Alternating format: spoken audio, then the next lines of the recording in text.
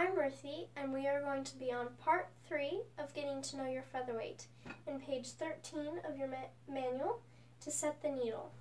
To set the needle on a Singer Featherweight properly, you're going to want to turn the hand wheel to where the needle bar is all the way at the top. And the needle bar is this right here, and you can also see it right here in your manual.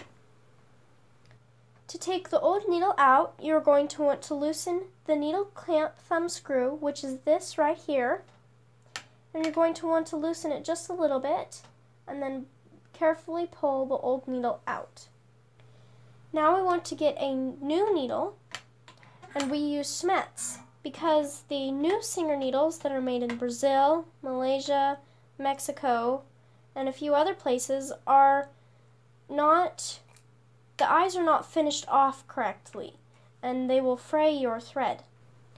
We recommend for regular piecing and sewing a Smetch size 80-12 and either a universal or a microtex. I'm going to get our new needle out, and the flat side of the needle has to be to the left, or you can get skipped stitches and a few other problems. It is very important on a Singer Featherweight that the flat side of the needle faces left. It always has to face left.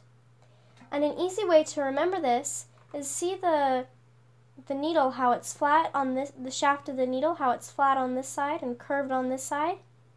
It's the exact same on the throat plate. See how it's flat here and curved on the right?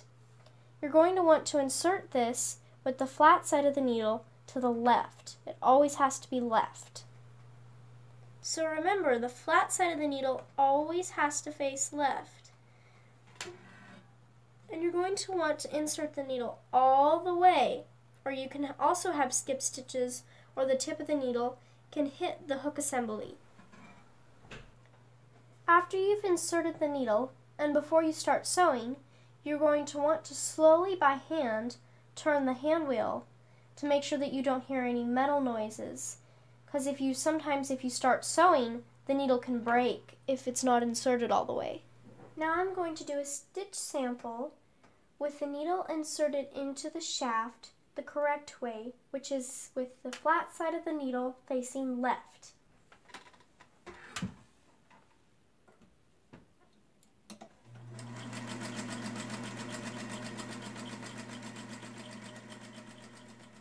You can see here that when your needle is inserted into the machine the correct way, that you have a wonderful stitch. We'll see you again on part 4 of Getting to Know Your Featherweight. Now this is the troubleshooting portion of the video. Now I have the needle inserted incorrectly, and I'm going to show you what the needle will do if it is. I now have it inserted to the right because I moved it, and I'm going to see if I can pick up the bobbin thread. Sometimes it won't pick up the bobbin thread if it is inserted incorrectly. But this time it looks like it did.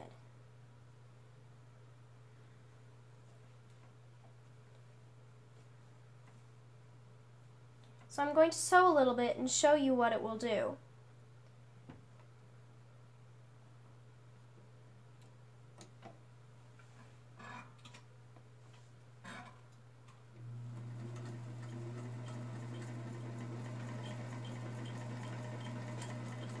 See, it's not even sewing the fabric together because it is inserted incorrectly. Now I'm going to show you what will happen when the flat side of the needle is to the back, like most new modern machines.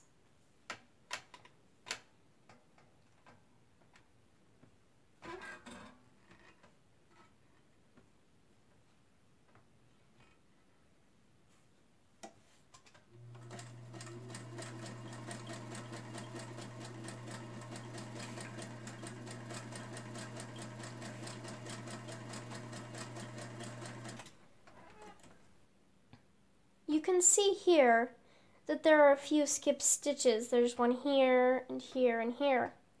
So that is what happens when you have the flat side of the needle facing towards the back of the machine.